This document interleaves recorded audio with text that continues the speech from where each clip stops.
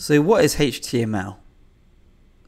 HTML stands for the following: hyper text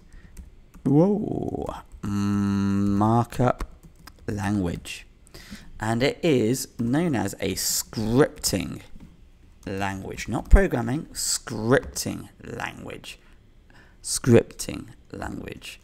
that uses tags. This is a tag. Anything with these crocodile brackets is a tag. There are hundreds and hundreds of tags on this page. So it uses tags which give the structure of a website. So the next time you do this video, I want you to try and answer this first before you see the solution. So let me say again, HTML stands for Hypertext Markup Language.